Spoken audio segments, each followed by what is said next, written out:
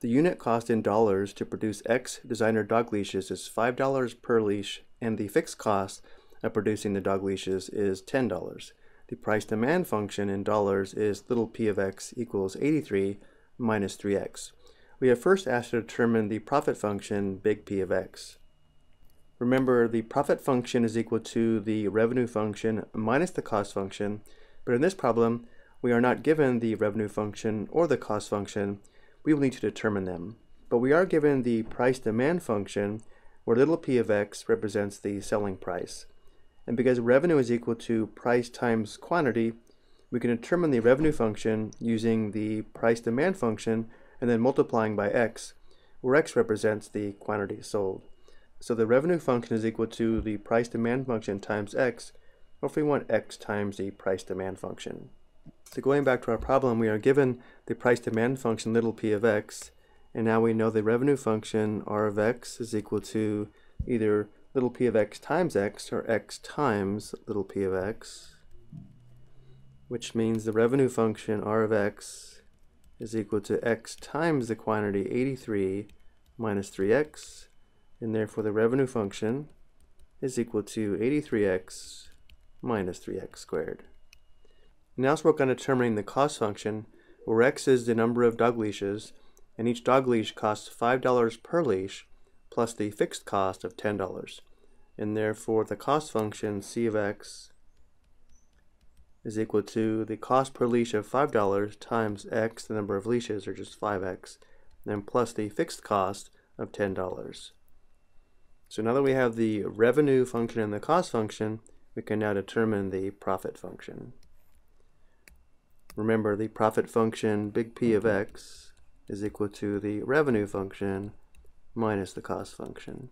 So in this case, we have the profit function big P of x equals the revenue function of 83x minus 3x squared minus the cost function of 5x plus 10.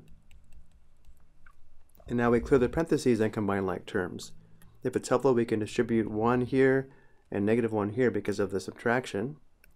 This gives us p of x equals 83x minus 3x squared minus 5x minus 10.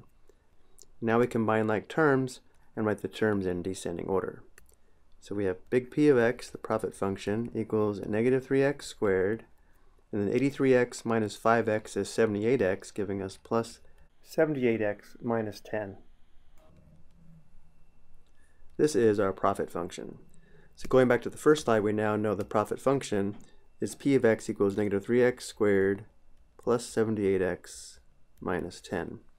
Next, we're asked to determine the number of leashes needed to be sold to maximize the profit and also determine the maximum profit. Well, notice how the profit function is a quadratic function, and therefore the graph is a parabola, and because a, the leading coefficient, is negative, the parabola opens down. Let's look at the graph of the profit function. If we're concerned about the maximum profit, we need to be concerned about the highest point on the graph, which is this point here, the vertex. If we determine the ordered pair for the vertex, the first value will give us the x value, which will give us the number of dog leashes that must be sold to maximize the profit, and the second value, the function value, at this value of x, will give us the maximum profit. And because the quadratic function is in general form, or the form ax squared plus bx plus c, we can determine the vertex using this formula here. Let's begin by identifying the values of a, b, and c. Notice a is equal to negative 3, b is equal to positive 78, and c, which we don't need, is equal to negative 10. And the first value of the ordered pair for the vertex is given by x equals negative b divided by 2a, which also gives us the equation of the axis of symmetry. Performing substitution, we have negative 78 divided by 2 times negative 3, which is negative 78 divided by negative 6, which is equal to 13. So now we know the first value of the ordered pair for the vertex is 13, which means 13 dog leashes must be sold in order to maximize the profit. And now to determine the second value of the ordered pair of the vertex, we need to determine the function value of p of 13, which is the maximum profit. So now we find p of 13, which is equal to negative 3 times 13 squared plus 78 times 13 minus 10.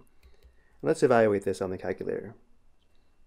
P of 13 equals 497, which means the maximum profit is $497. And this is also the second value of the ordered pair for the vertex.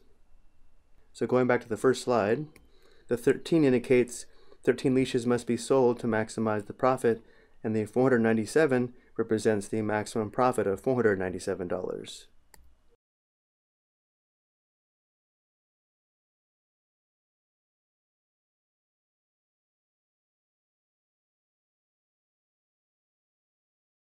And then finally, we're asked to determine the price to charge per leash to maximize the profit. To determine this price, we need to evaluate the price demand function little p of x at x equals 13. Let's do this on the next slide. The price per dog leash to maximize the profit is going to be little p of 13, which is equal to 83 minus 3 times 13, which gives us 83 minus 39, which is equal to 44. Which means the price to maximize the profit must be $44 per leash.